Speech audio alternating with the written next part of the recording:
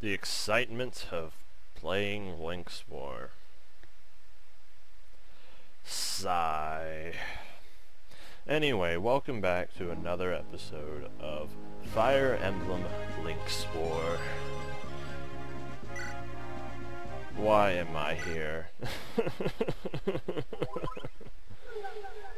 Anyway, if you're unfamiliar with Fire Emblem 8, eventually we will be able to go through the world map as we see here and move along to find random encounters and the ability to grind, which I don't see is useful at all in a Fire Emblem game.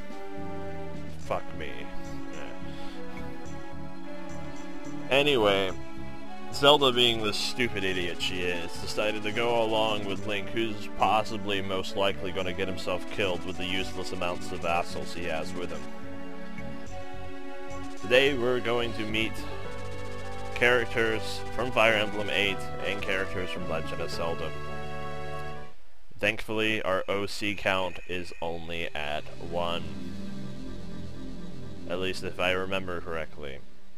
Once we start getting double digits with the OCs, then I'll begin to cry. This chapter, though, we're introduced to our greatest friend and ally, though.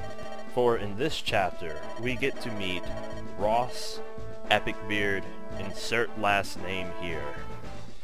Ross Epicbeard, insert name here, for now on shall be known as Epicbeard the Pirate, is or was one of my greatest units in my previous run of Fire Emblem Lonk War.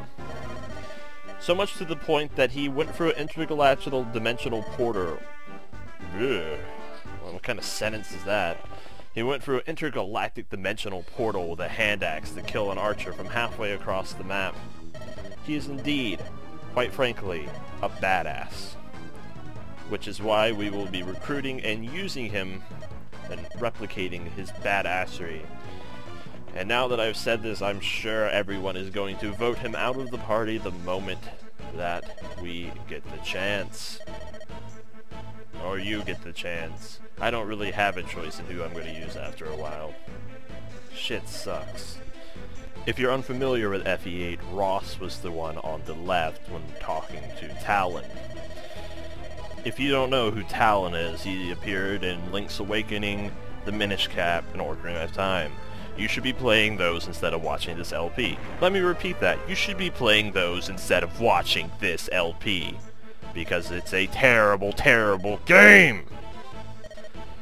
Anyway, Ross has been injured horribly to the point where nothing really is going to happen, so I'm not really that worried about it because Vanessa pretty much saves him turn 1. Plot development here is, oh no, Ross is in trouble. Hurry, I must go rescue her. Oh no, bandits are attacking a village. Oh, lade, brah, brah. Honestly, there's really nothing happening at this point besides dialogue that I don't really care about, so... The problem with Lonk War is that they have these moments where it goes from pants on head retarded, if you excuse me borrowing that quote, to why am I here? This is so boring. It's generic, and it was generic beforehand as well. Actually, this does bring up a point earlier with the vassals promoting to Zelda and Link.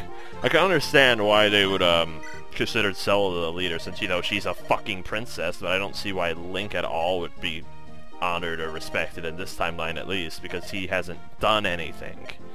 I haven't heard anything of him slaying Ganon. Oh shit, oh, were you in the original FE8? Selena, yo, you're Zeldor! Zeldor! No, I think he was part of the original FE8. Noel, was it? My memory's a little slippy. I remember him also being one of the few shaman users, if not the only shaman user in FE8. For better or for worse, that has changed because Lute was changed into a shaman user in this game. But the problem is that there's no anima users now. I can't really express how stupid it is to not give you anima users at all.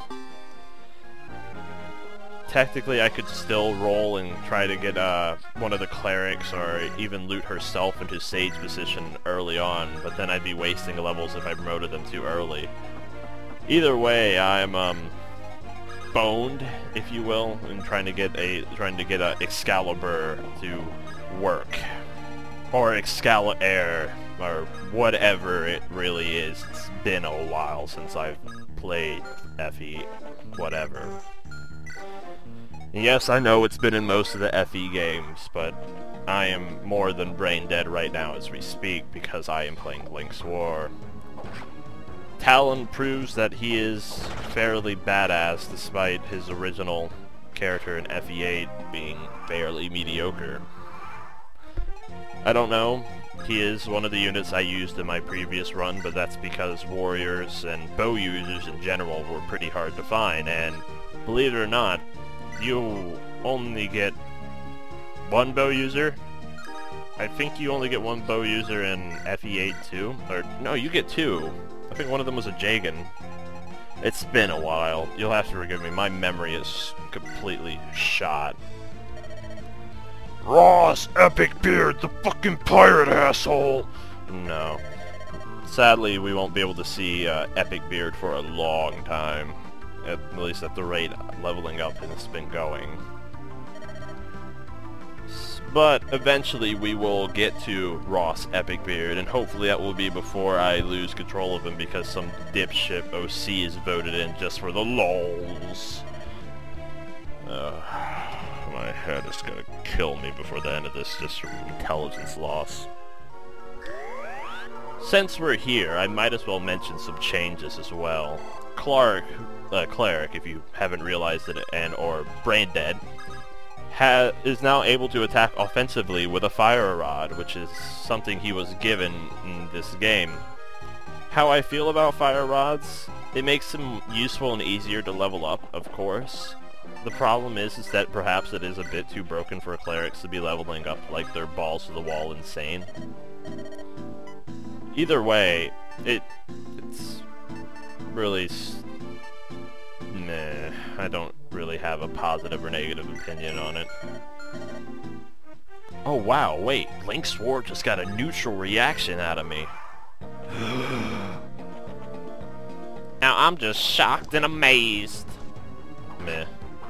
If you notice here, Link only is able to single a normal bandit at the beginning of the game. Now, this worries me a little bit because in my original game, Link was blessed in RNG to speed. And that really was the only redeeming value for him for a good bit of the game.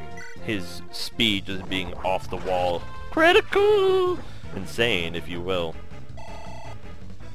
If he doesn't get blessed in RNG, or doesn't get blessed in speed or strength, like, you know, he should be, he's gonna be useless. That's not a joke. He's gonna be useless. At least until he's promoted, and hopefully we'll get to that soon, because his promotion does give him really, really good stat growth, but that doesn't mean anything if luck just bones me over, if you know. Then again, that's the same for any Fire Emblem character, if you will. The epic story of us trying to find Ryan after his capture from the destructive, evil, dark-armored Evoid Empire will continue on in such an epic manner which my eyes can only wish to grace upon the beautiful... Oh, who the hell am I kidding? I can't say it enough times how much I hate this story. It fails on not just a basic writing level, it fails on basically every fundamental level of writing. Even typos are present later on, but it's bad. As you can see, Clark just utterly destroyed that bandit and got some mad EXP, which, meh, good or bad, you decide, you will, you know. Link is going to actually double before we end this, which I'm really, really glad about, because it shows that, you know, maybe he'll actually get enough speed to take on enemies, but he doesn't double anyone else this whole chapter. I hope he starts doubling. Like, he needs speed. He really needs speed, like I said. That is what I'm mostly worried about now, speed and strength for Link. Otherwise, he just dodges everything and gets out of the way. Anyway, end of part 1.